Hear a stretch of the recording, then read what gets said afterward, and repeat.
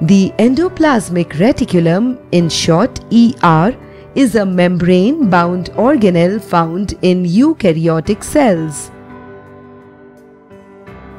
The ER forms an interconnected network of flattened, membrane-enclosed sacs or tube-like structures known as cisternae.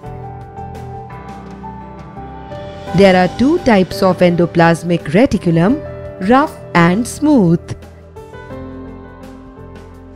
The outer membrane of the rough endoplasmic reticulum, in short RER, has ribosomes that are the sites of protein synthesis.